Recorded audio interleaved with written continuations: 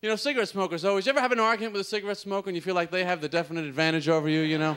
They're always waving it around, you know? Do you see what I'm saying?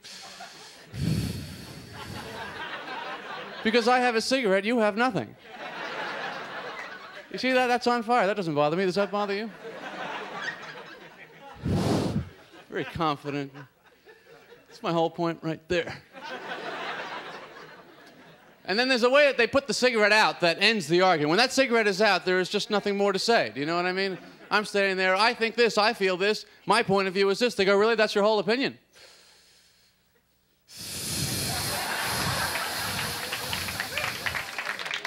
The cigarette's out, you're wrong.